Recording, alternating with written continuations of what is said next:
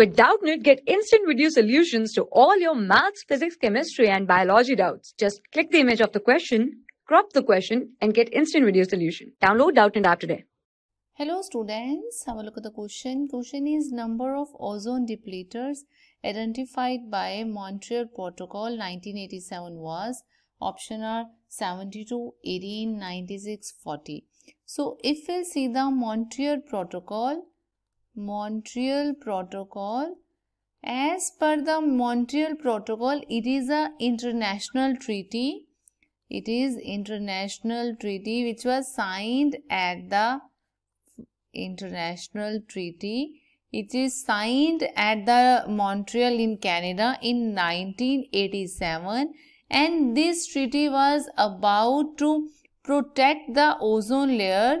That was to protect the ozone layer from the harmful ozone depleting chemicals, from ozone depleting substances which can deplete the ozone layer. So to protect them, this treaty, the international treaty, has been signed. Ozone depleting substances, these are also called as a ozone depleter.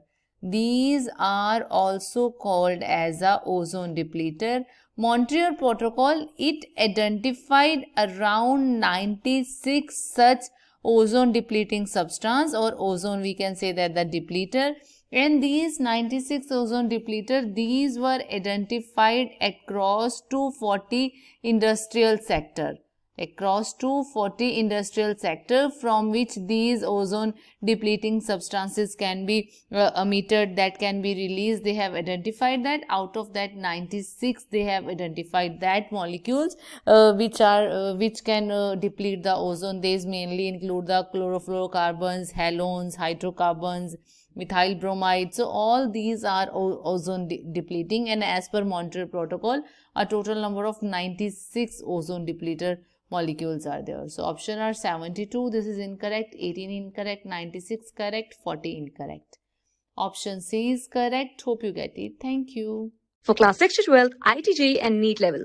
Trusted by more than 5 crore students. Download Doubtnut app today.